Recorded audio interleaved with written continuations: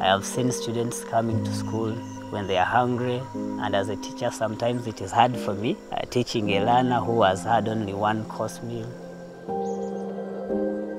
Our learners came up with the idea of EcoLoop. They realized they would be able to offer them an alternative system of agriculture that would be able to support them have, first of all, a source of food, and also the remaining would be sold to have a source of income. EcoLoop is a student-led circular zero-waste farming system that integrates duck farming and catfish aquaculture to address malnutrition and environmental degradation. EcoLoop is a cycle where we start up with feeding the ducks with the leftover feeds from the school kitchen. The ducks are housed above a catfish pond.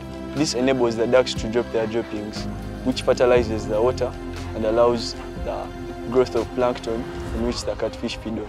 The water is then extracted and taken to the vegetables in order to fertilize the soils to enable the growth of the vegetables to be taken back into the cycle so that we can obtain the leftover foods of the kitchen.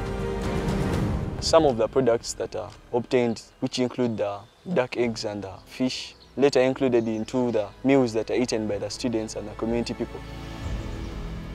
Winning the Zayed Sustainability Prize would mean a whole lot for us. It would mean that our learners will go a long way to change the lives of their people, train them on sustainable farming practices, and also equip themselves with the knowledge that they will need to survive in the future.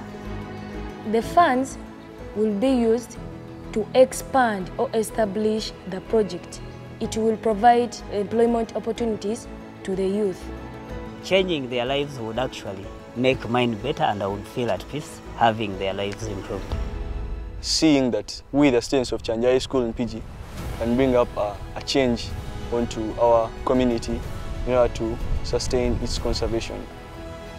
I feel proud because it will give improvement in the community.